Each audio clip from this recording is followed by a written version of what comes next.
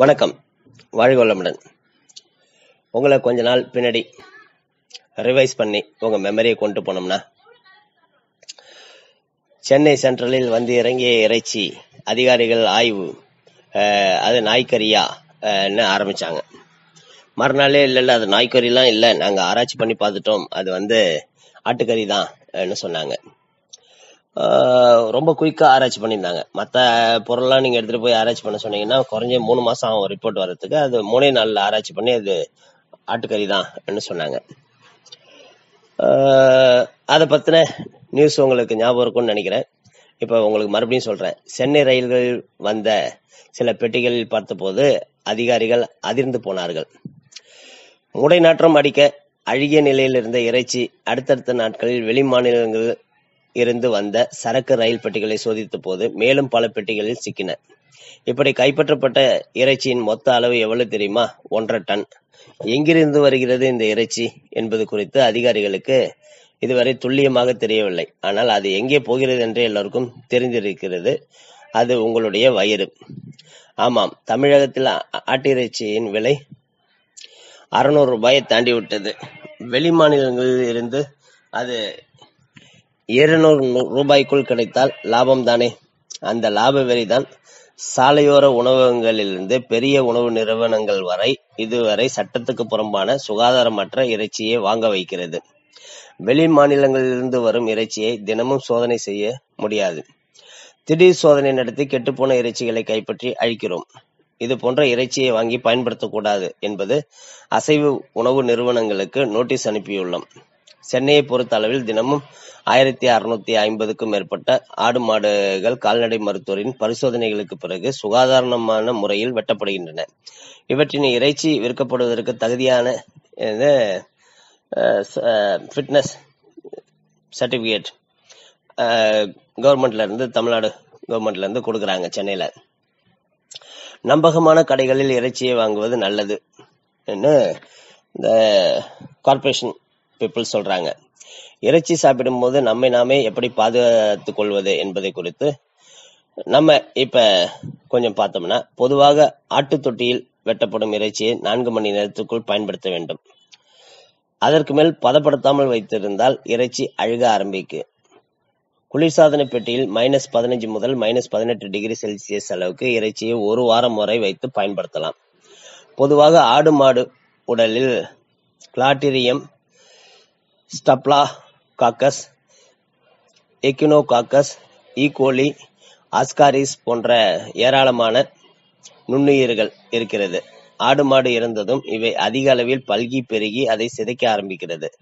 இதனால் இறைச்சி அழுக ஆரம்பிக்கும். மேலும் பூஞ்சை தொற்றும் ஏற்படலாம். எனவே கால்நடைகளை வெட்டிய அடுத்த சில மணி நேரங்களில் சமைத்து சாப்பிடுவதுதான் நோய் கிருமிகளை தவிர்க்க ஒரே வழி. கெட்டுப்போன இறைச்சியில் உள்ள கிருமிகள் மனித உடலுக்கு செல்லும் போது பல்வேறு பாதிப்புகளை ஏற்படுத்தும். இரத்த குழாய் வழியே சென்று மூளையை பாதிக்கும். ஹைடாடிட் என்ற ஒட்டுண்ணியானது கல்லீரலுக்கு சென்று அங்கு கட்டியை உருவாக்கும். நுரையீரலை அடையும் கிருமிகள் சுவாச பிரச்சனைகளை, இடைவிடாத இருமல், சளி போன்றவற்றை ஏற்படுத்தக்கூடும். தசைகளில் தங்கும் கிருமிகள் தீராத வலியை ஏற்படுத்தும். இது தவிர வயிற்றுப்போக்கு, வாந்தி போன்றவையும் ஏற்படலாம். பாதுகாப்பு இல்லாத இறைச்சியை ஈக்கள் மொய்க்கும் போது காலரா போன்ற நோய்களும் ஏற்படும். கறிக்குழம்பை காரசாரமாக வைப்பதும் சாப்பிடுவது மட்டும் கலை அல்ல, நல்ல கறியாக பார்த்து வாங்குவதும் கலைதான் சொல்றாங்க. இந்த பதிவு ஏன் இந்த நேரத்துல பாத்தீங்கன்னா, பொட்டாசி முடிய போகுது, நம்ம எல்லாம் கொஞ்சம் நான்வெஜ் பக்கம் திரும்ப போறாங்க. அப்ப திரும்பும் போது கூட்டம் அதிகமாக நிற்கும் இடங்கள்னு பார்த்தோம்னா ஞாயிற்றுக்கிழமையில பாண்டிச்சேரியில கறிக்கடை வாசல் தான். அந்த கறிக்கடை எந்த இடத்துல அமைஞ்சிருக்குன்னு பாத்தீங்கன்னா, சத்தியமா எவனும் பர்மிஷன் கொடுத்தான் இந்த இடத்துல எல்லாம் கறிக்கடை வைக்கிறதுக்கு? இல்ல அதை பார்த்துட்டு அவங்க பார்க்காம போறாங்களா? இல்ல அங்க பார்த்துட்டோம் அதை பார்க்காம இருக்கிறதுக்கு என்ன செய்யணுமோ அதை செஞ்சிடறாங்களான்னு புரியல. அவ்வளவு மொத்தமா இருக்கும். சாக்கடை மேலதான் கறிக்கடைங்கிறது பாண்டிச்சேரியில எழுதப்படாத ஒரு சட்டமாவே இருக்குது. ரைட். அதை தாண்டி நம்ம எப்படி ஒரு நல்ல கறியை பார்த்து வாங்குறது பார்த்தோம்னா, கவனிக்க வேண்டிய சில விஷயங்கள். நீங்கள் செல்லும் இறைச்சி கடை தினந்தோறும் திறக்கக்கூடியதா, இல்ல என்னைக்கா ஒரு நாளைக்கோ வாரத்துல 2 நாள் திறக்கிறாங்களா? அதை முக்கியமா பார்க்கணும். ஏன்னா அப்படி திறந்தாங்கன்னா அவங்க கறியை ப்ரிசர்வ் பண்ணி எடுத்துட்டு வந்து கூட பழைய கறியை கொடுக்கறதுக்கு சான்சஸ் இருக்குது. அந்த கடைக்கு அரசு உரிமம் உள்ளதா? இது சான்ஸே இல்ல. பாண்டிச்சேரியில அப்படி பார்த்து க்ளோஸ் பண்ணாங்கன்னு வச்சுங்களேன், ஒரு 80% மட்டன் ஸ்டால் க்ளோஸ் ஆயிடும். கடையில் சுத்தமான சூழல் உள்ளதா? இதுவும் ரொம்ப கஷ்டம். உத்து பார்த்தோம்னா கறியை வாங்க மாட்டீங்க, வீட்டுக்கு வந்துடுவீங்க. இறைச்சி பக்கத்தில் நிற்கும்போது கவுச்சி வாடை அடிக்க கூடாது, ஸ்மெல் இருக்கக்கூடாது. அப்படி இல்லாம இருக்குதான்னு பாருங்க.